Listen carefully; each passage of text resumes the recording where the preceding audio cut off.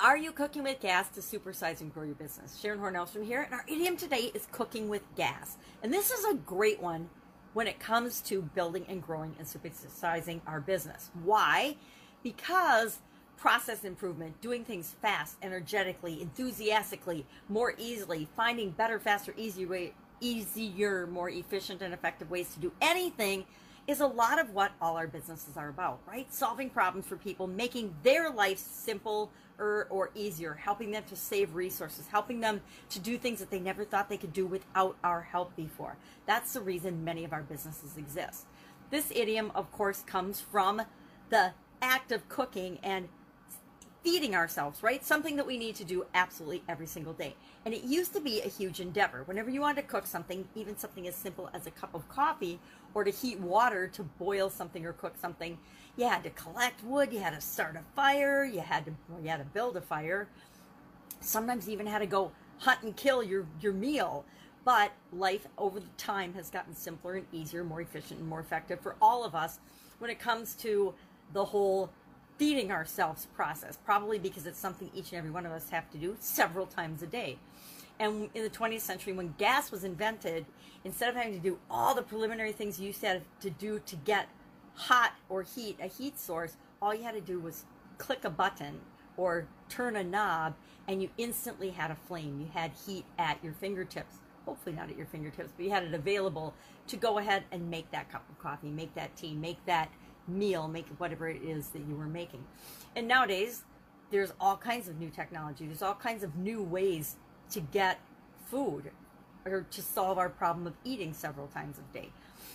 COVID-19 has actually speeded up that process for many of us.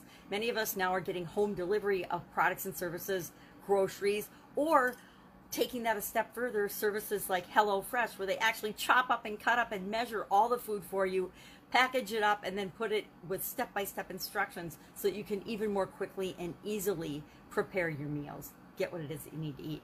Plus, there's all kinds of foods and technologies and inventions that have come along that give us instant meals, instant ways of not even having to cook. We can eat a protein bar. We can grab a snack. We can go through fast food drive-ups. There's so many alternatives nowadays and they're all examples of cooking with gas, making a process or an activity simpler, easier, faster, more efficient, and more effective for the end user. So how do you use cooking with gas? How do you use that? This is a definition, really it's a definition of continuous improvement, at least in my mind. We're always looking as humans for ways to do things better. We're always looking for ways to improve things. New technology and inventions are coming up all the time, especially during times of challenge, times of change. And COVID-19 has definitely been a huge time of challenge and change for everyone. It's been a global thing. Never in my lifetime have I seen anything that has swept throughout the entire world, the entire globe. And so people are finding solutions. So how do you apply this to your business? Well, are you always looking for solutions and better solutions, faster, easier, more efficient, more effective ways of doing everything, not only within your company, within your own life, but also for your customers? You can provide them with a solution, but have you ever stopped and looked at that solution and said, okay, this is what we do and how we do it, but if we tweaked these two things, we could save people 20% of the time that it takes to implement our solution. Things like that. We always want to be asking ourselves questions as to how we can serve people better, how we can make sure that we can enhance and give them a better experience when working with and interacting with our organization. Those are examples of cooking with gas.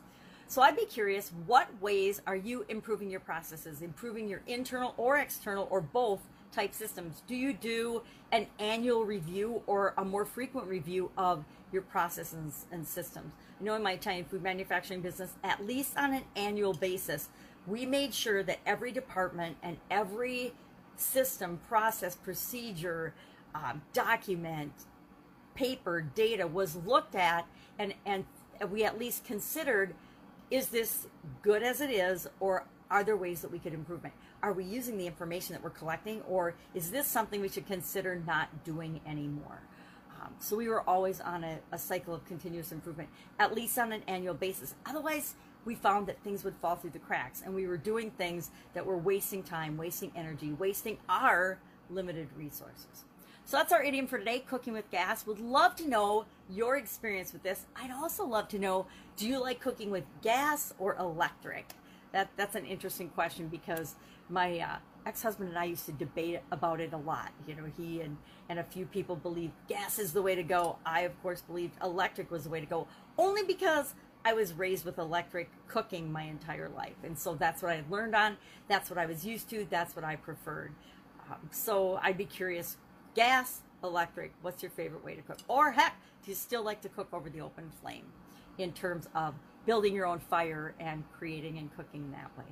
So go out, have an absolutely amazing day. If I can help you in any way, hit me up in the comments below.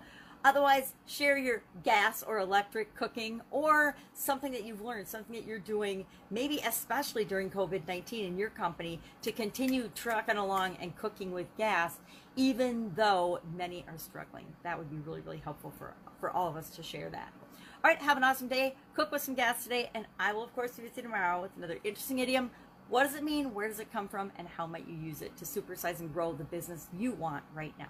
Bye. Take care.